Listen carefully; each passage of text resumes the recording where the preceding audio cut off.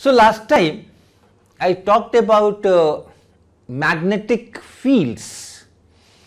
Magnetic fields are created by moving charged particles or currents. Magnets are very popular sources of magnetic field. Our earth itself produces magnetic field. All these magnetic fields which are produced, they are coming in some form or other. Currents are responsible for this magnetic field. And then if the magnetic field is there and you have charged particles there, moving charged particles, then this field will exert force on that particle.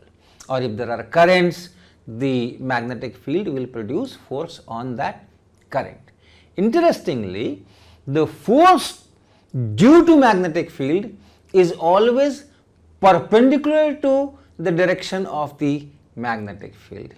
So magnetic field always deflects the particle. It will not increase or decrease the speed.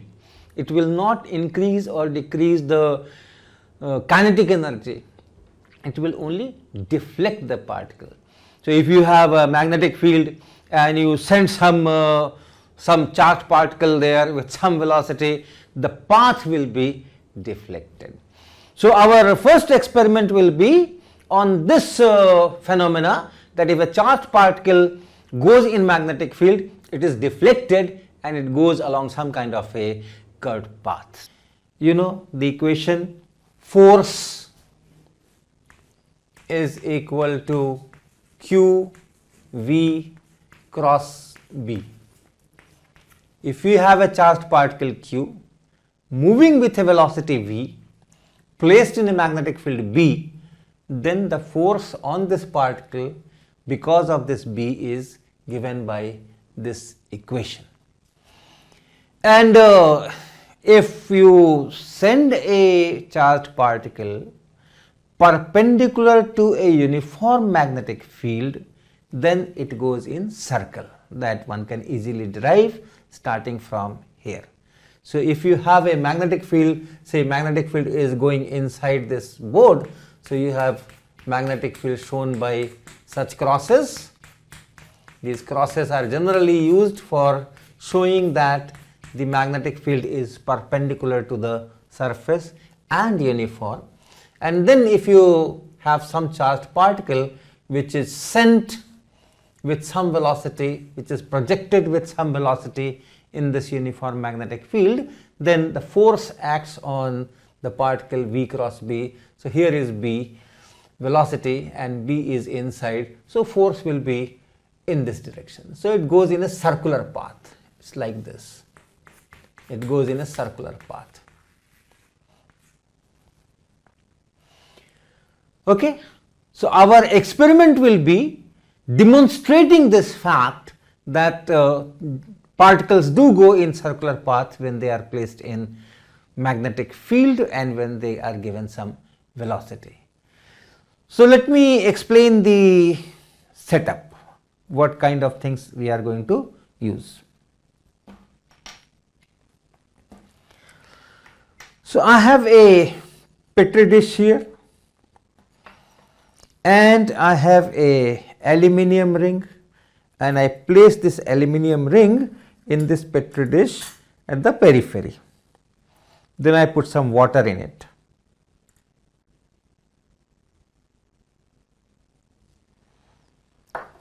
Then I put some salt, table salt.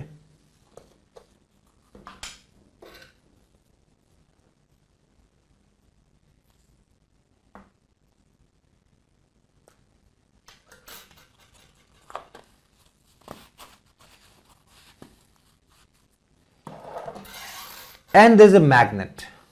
It's a ring magnet.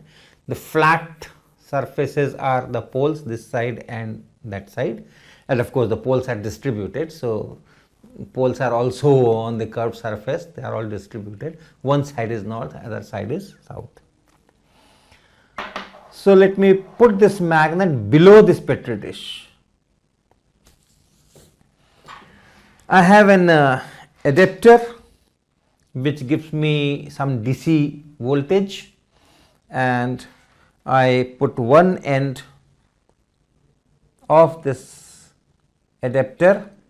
I connect one end of the adapter to this aluminum ring, and the other end of this adapter is connected to this aluminum plate, which I will be placing at the middle. So, what will happen? The current will go to this aluminum ring, and then through this water in which I have dissolved the salt, it will come to this strip and then back to the adapter, and you see what happens when I connect it and switch it on. So, I am putting it here and then switching the power on.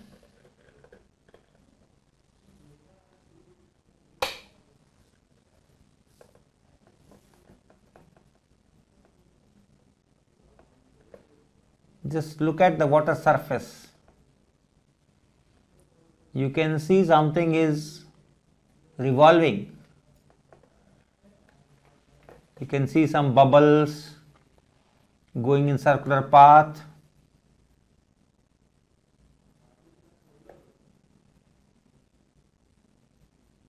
Some whitish things rotating clockwise direction.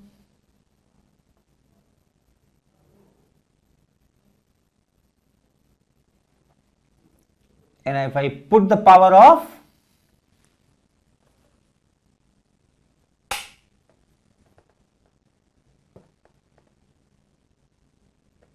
see that rotation has slowed down and now it's almost stopped.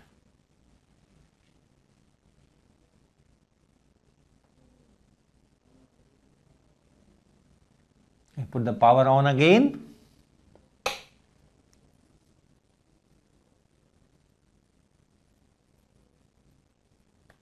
And see the circular motion has started.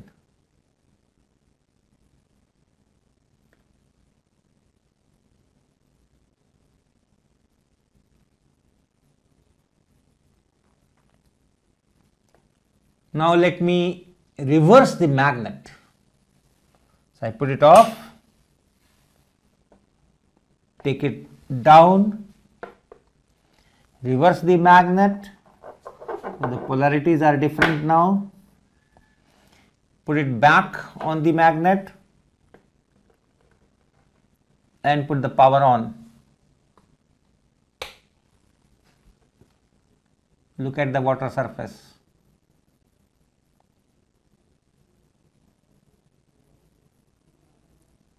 It has again started rotating, but now it is going in anti-clockwise direction.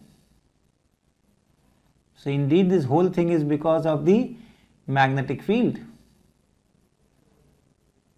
You can see the water mass is rotating in anti-clockwise direction. So let us understand how F equal to QV cross V is operating in this situation.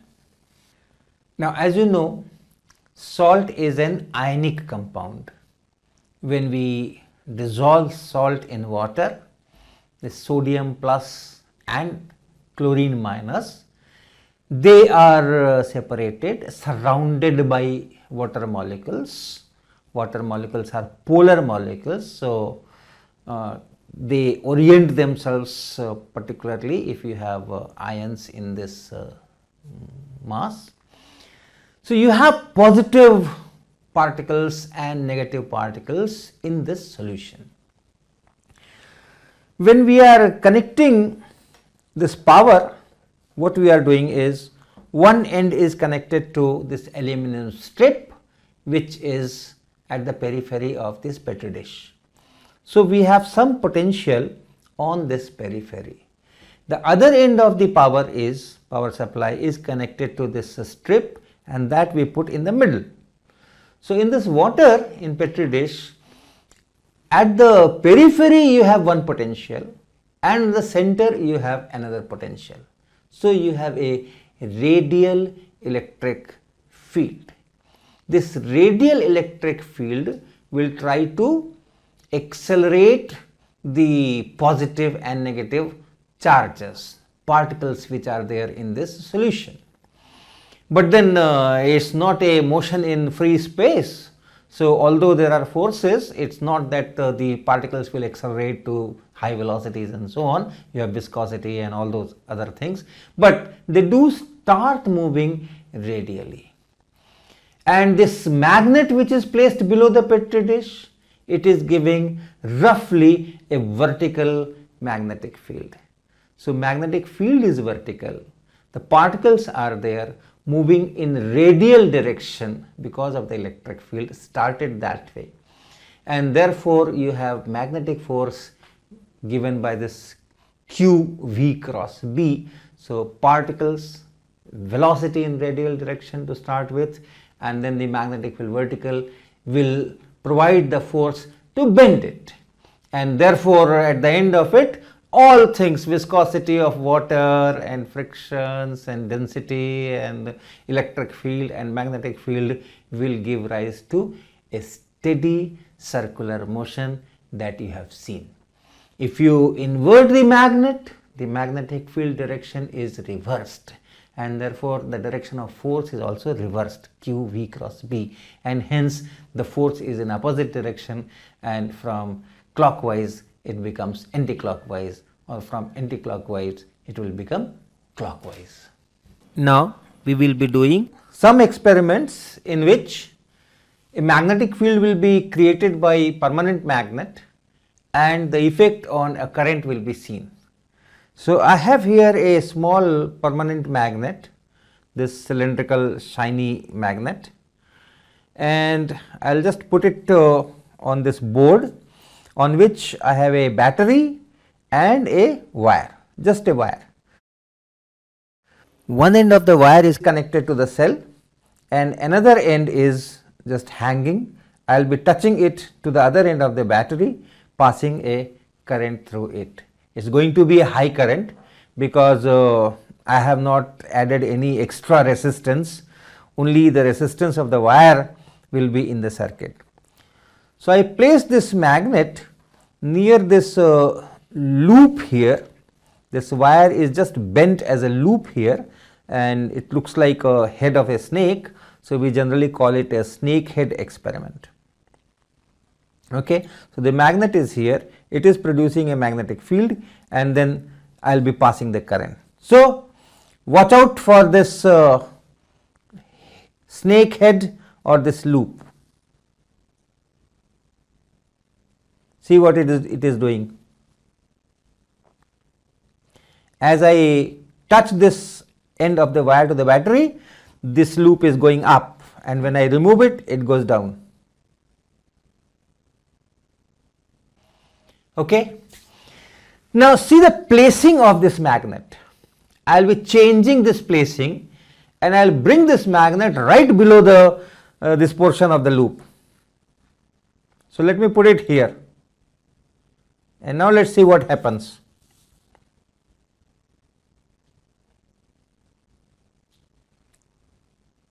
What do you observe? The lift is much less. Okay, now what happens if I reverse the magnet? The polarities are reversed. Let me reverse it and put it this way. And now I am touching this other end, and you see the force is downward, it attracts. Okay, so now let us understand why the motion of this loop depends on placing of this magnet. Slightly inside, the motion is very good and it goes up to a good extent. Slightly this side and the motion is very low. So why it is that? The first thing to understand is that if you have a magnet, then the magnetic field lines which come out of the north pole, they are not parallel, they bend, and they bend and go towards the other pole. Just to show, if you assume that this is the face of the magnet where the poles are there, so you have magnetic field lines coming out, but then they have to bend. So this will go like this will go like this will go like this, and so on.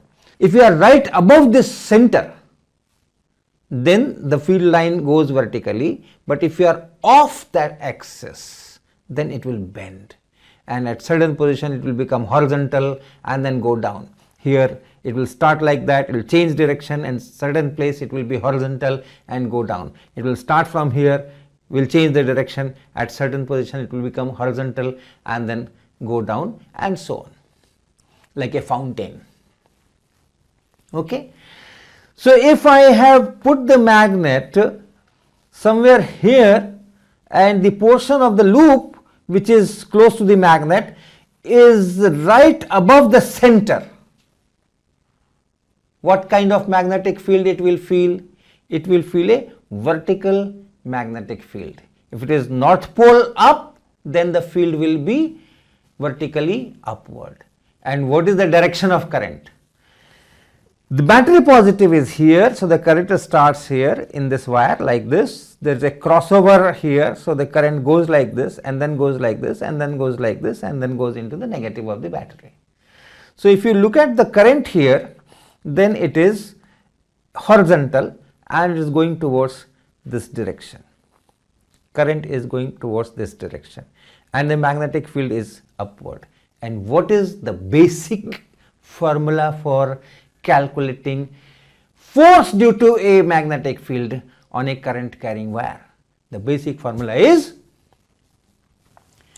the force on a small part of the wire is I, this is the current, and then dl, it is the direction in which the current is going, and the length dl on which you are calculating the force, cross product with the magnetic field vector. So here the dl vector in the direction of the current is in this direction, and the magnetic field vector is vertical, assuming that north pole is at the top, is going like this. What will be dl cross b? What is the direction of dl cross b? So you have dl here and b here, so dl cross b is in this direction. So the force is not lifting the loop up, and therefore the vertical motion of the loop is quite low. Of course, this analysis is for a perfect vertical field and all that. The directions are changing, so you have a small motion. And if the magnet is slightly inside, what happens? The field lines here become horizontal. Once again, assuming this is north, the field will be in this direction. So now if the field is in this direction and the dl is in this direction, what is dl cross b? This is dl, this is b, so dl cross b will be upward, and therefore the main force will be in upward direction and the loop will be moving up. So on the same lines, I have one more experiment which will also show how magnetic field direction changes close to the poles of the magnet. So for that I have a stand here, and these two aluminium rods are there. In fact, they are part of a coat hanger, normal coat hanger, and we fixed it here. Then we have an enameled wire, copper wire, and the two ends, the enamel has been removed from here, and in these stands you have these holes at the top. So the wires can go here in the hole, and once they are in place,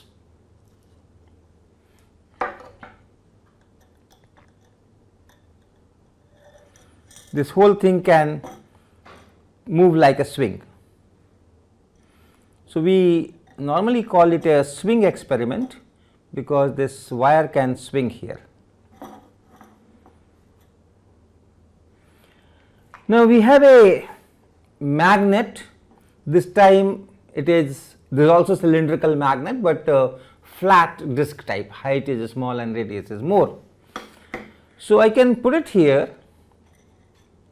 near the base,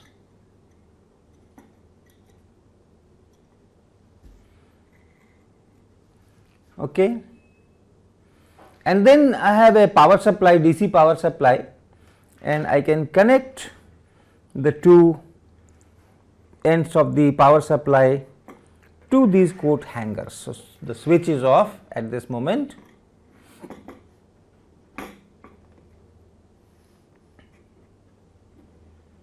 Okay. So, what will happen when I put on the power? The current will go through this aluminum, will go through this swing, and then again through this aluminum rod back to the supply negative. All right. So, if you have this magnet, you have vertical magnetic field, and then in this lower part of the swing the current will be parallel to the wire. So, you will have a sidewise force. So, that sideways force will deflect this swing. So, let us see. Yes, it deflects away from me, governed by that F is equal to dF is equal to I dl cross B. Now, if I move this magnet and place it, let us say, somewhere here, and then see what happens when I put on the power. It comes towards me. At this position, it comes towards me, and at this position, it goes away from me. Same story, because of this magnet, the magnetic field here, let us say this is north pole. So, magnetic field here is upward, but then it goes, it becomes horizontal, and then it turns back. So, if this is upward here, this will become downward here, and hence if in this position, if the wire is experiencing an upward magnetic field, then in this position the wire is experiencing a downward magnetic field, and that is why these directions are different.